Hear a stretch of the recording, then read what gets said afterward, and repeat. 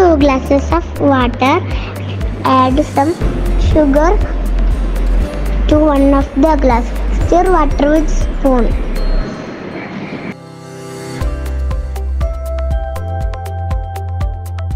Then add 1 or 2 drops of food color to both of the glasses.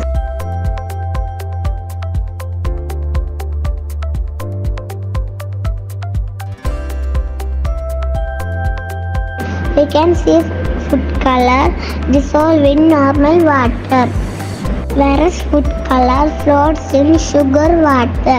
This is because density of water. Thank you. I'm Nainika Sanu. Today we are going to learn an activity to show as needed for burning. So we cover a warm candle. Let me show you.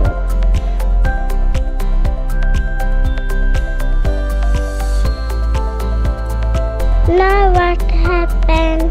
No fire.